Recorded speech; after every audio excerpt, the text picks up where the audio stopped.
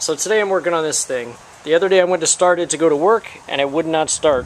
It was cranking over just fine, but I couldn't hear the fuel pump engaging and it wasn't backfiring or anything as I tried to start it. So that would indicate that it's not getting fuel for whatever reason. I checked the fuses and there was no problem with the fuses. Went to try to start it this morning, it started right up. So that tells me that the fuel pump is probably working intermittently, which tells me also that it's probably getting ready to go out. So rather than pay for a fuel pump and a tow bill, I decided I'm going to go ahead and change the fuel pump. So the first thing I'm going to do is remove the filler neck by removing these bolts right here. There's 3 bolts here. That's holding the filler neck in. 4 bolts rather. I'm sorry. Remove those that's holding the filler neck on. And then what I'm going to work on next is loosening up the bed of the truck. And I'm going to do the dump truck method by lifting up this front area of the bed. That way I can access underneath the bed for the fuel pump. So I'm going to go ahead and get started on that. I'll show you where the bolts are located. You're also going to want to pop off the plastic piece here and the plastic piece here as well, because this whole piece is going to come out at once. You want that to be able to separate and come off of there. That way this thing doesn't break. Mine's already most of the way broken. I don't want to finish breaking it. So pop those plastic pieces off as well. Remove your 4 screws. So once you have that filler neck loosened up in the front, the next step is to remove your bed bolts so that you can tilt the bed forward. This is the furthest most bolt. I'm not going to take that one all the way out. I'm just going to loosen it up enough to allow it to tip up. So you've got that one there. Here's your leaf spring, as you can see. Sorry for the wobbliness and all that of the picture here. That's your second bolt in the rear. There's 2 bolts in the rear, 2 bolts in the front on each side, making 8 bolts total. You're going to remove the 6 in the front. The first, all 4 of them up by the front of the bed, the 2 right here that I'm pointing at, and then just loosen the 2 that are furthest in the back. That way when you tip your bed up, it doesn't end up sliding off this mount and then you've got your bed laying on the ground all mangled up and screwed up and stuff. You don't want that. So I'm going to go ahead and remove those 6 bolts, loosen these 2, move on to the next step. So after you have removed those 6 bolts and loosened the 2 all the way in the back, the next thing you're going to do is come up with some sort of system to lift your bed up and out of the way.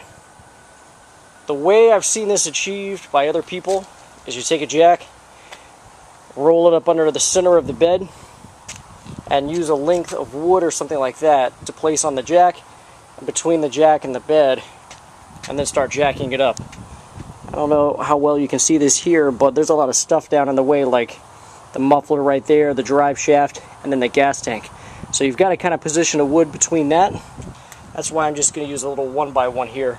This bed isn't particularly too heavy, so I think that should be quite sufficient to hold it. I'm going to go ahead and try this setup right here, see what we got. Now the length of this wood is going to vary based off how high or low your truck is. My truck is pretty low. I think it's got a 3-inch drop and a 4-inch drop in the rear, or a 3-inch in the front, 4-inch in the rear, so it's pretty low. So we'll see how this works out. I'm just trying to base it off the line here, which is a little bit lower than where the bottom of the bed is at. So I'm going to give it a shot, see what we have. So actually, as you can see, this is working pretty well, that little setup. First try too. I'm pretty surprised by this. You can see where I've got the wood in there and where I've got the jack positioned. And as I'm pumping up the jack, it's just lifting the bed up and out of the way, giving me lots of access to the, well, that's kind of catching over there a little bit. So I've got to kind of make sure that's not catching on the bed. But you get the drift. Once this is up in the air, you might want to place some jack stands right between this area here so that this thing doesn't fall down on you. I mean, obviously you don't want to have your hand up in there or something like I just had my hand. If it slips off that piece of wood or something, that would be very bad. Would probably mean a trip to the emergency room and price of stitches, which would be probably more expensive than just paying somebody to do the job. So be very mindful of that. So as you can see, I have the truck bed raised up, but I don't quite have enough room to get access to the daggone fuel pump yet. So my solution to this, the problem was with this stick, as I was jacking it up, this piece of my jack was contacting the fuel tank and the drive shaft as well. So I could only jack it up a few inches, then it would hit that, and I wouldn't be able to go up any higher. So what I did was I kind of braced it in place with a couple blocks of wood, and I'm going to try to move everything back over to the center beam here and try to get a few more inches out of it, because I need to get more clearance here to try to get to that fuel pump. The next issue I'm having, it's starting to rain. Fun Florida weather. But I'm going to continue to try to work until it actually rains. So after a couple of times of bracing it, moving the wood around, stuff like that, this is what I have. And I think I've actually got a pretty good amount of space to work here. I'm just going to try to work from underneath the wheel well, but I'm quite certain now that I'll be able to get that pump out of there. So that's what I'm going to start working on at this moment. I'm going to go underneath the hood and hit the purge valve to release the pressure in the fuel line, and then I'm going to go ahead and start pulling those off. This is that purge valve I was referring to, just in case you didn't know what it was. It's like a Schrader valve on a bicycle, essentially. All you're going to want to do is take like a little screwdriver or something in there, push that little center pin in, but be careful because gas is going to shoot out, so don't have that pointing like towards your face or towards your paint or anything like that. Maybe even put a rag over top of it to, kind of stop it from spewing out all over the place. But what you're doing is just relieving the pressure in the line, because those lines are pressurized. So once again, I just wanted to state the importance of making sure that you have this bed braced in place before you start doing any work under here. As you can see, I have like a piece of wood that runs all the way down to the ground, comes up and goes to the center beam here.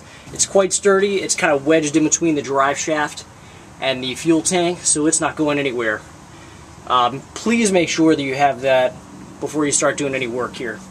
The next item of business is actually getting this fuel pump out of the fuel tank. So as you can see, I've got the connectors off already. It's pretty simple. This one, all you have to do is pull this little piece here, pull it out. The other one's the same thing, except it has a piece on top holding it in, so pull that top piece, slide it out. Removing the fuel lines are pretty easy as well. This one was here in the middle. You just squeeze it in, and that forces those two prongs on the outside to go outward. Slide it off. The other two had little white pieces. Let me see if I can show you better. Had little pieces here, you see that? Squeeze those in, and it'll just slide right off. Then you've got to get your snap ring off. Use a pair of snap ring pliers. That will make your life so much easier. Get it into position. This is kind of hard to do with one hand. Get your pliers into position, and then you're actually going to pull them inward. It's really difficult to do with one hand. I already had it off. It was very easy. Let's see how it does that, and then just pop it out. I'm not going to be able to do that one-handed, but you get the idea. Just squeeze it in, and then pull the snap ring right out.